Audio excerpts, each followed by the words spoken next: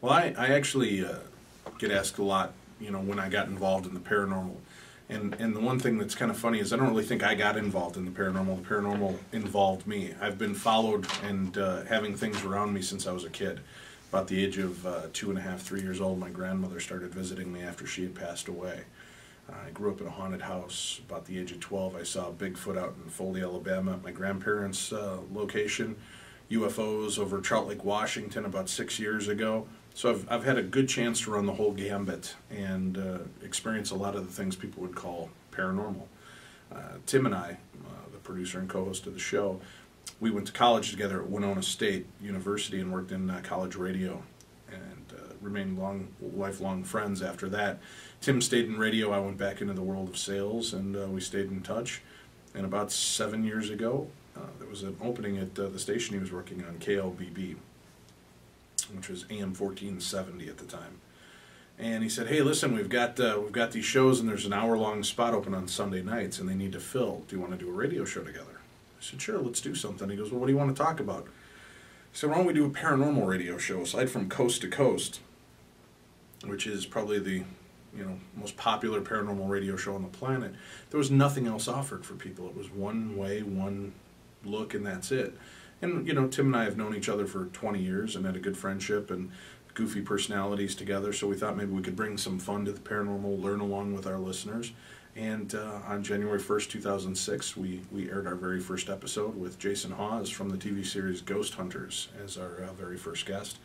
The show progressed from AM 1470 to quite a large streaming audience off of our darknessradio.com website. And then about three and a half years ago, we got picked up here at the Twin Cities News Talk station, and this has been our home ever since. Very cool. So tell me, let's back up just a little bit. What was you said that your first experience was when you were 2.5, 3 years old. What happened that first started the ball rolling with your first experience?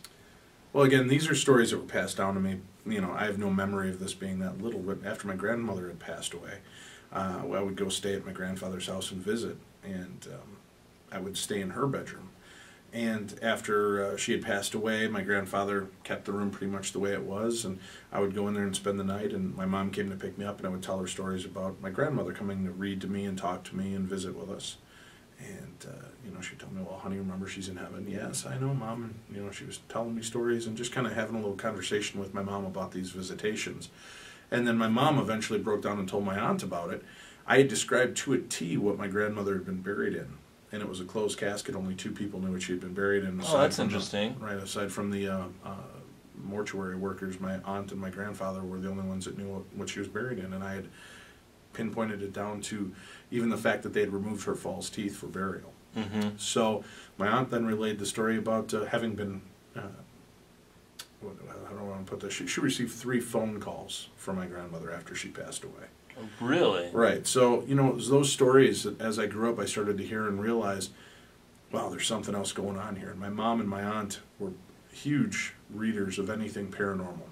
Any book by Hans Holzer or Ed and Lorraine Warren, D. Scott Rogo, any of the big guys, they all had the books laying around. So I was always going through the bookshelves and reading these. I loved real accounts of ghost stories and grew up in a haunted house in Illinois. So, it was always kind of around me.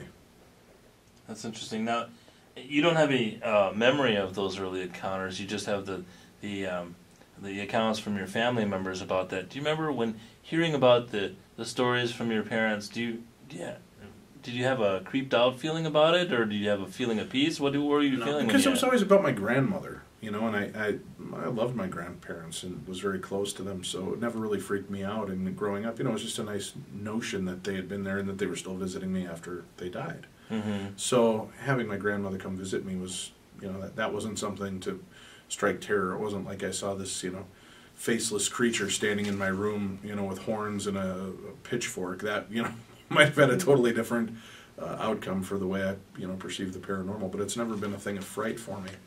And then having a house where I grew up in and hearing weird things, and it sounds like somebody's Tell us walking about the upstairs. house then. Do you when was that? And you were living in Illinois at the time? Right. I grew up in Medina, Illinois, and we lived there.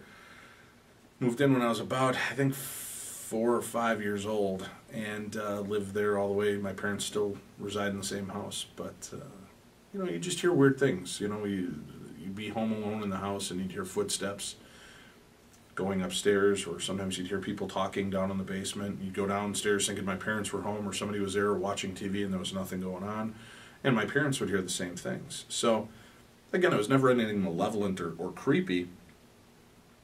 I was just aware that other things were going on around me. Yeah. And then I had probably, I am 44 years old, my creepiest experience was just walking down the street.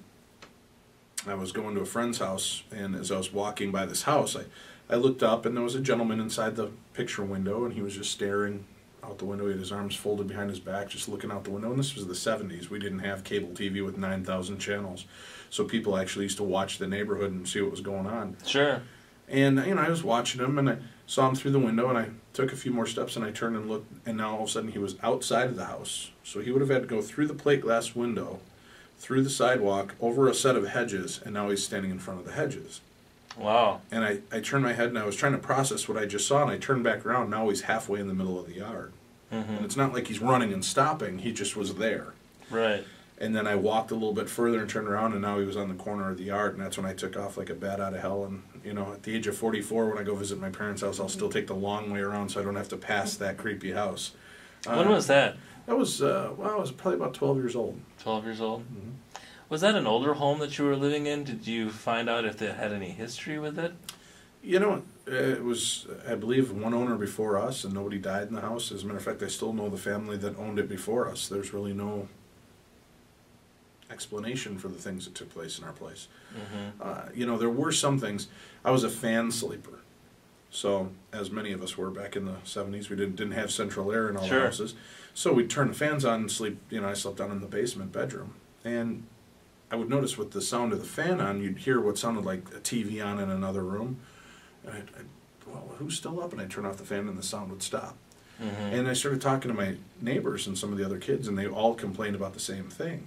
But what was funny is, we all saw poltergeist, right? Mm-hmm. You disturb the ancient Indian burial ground and all hell breaks loose. Sure.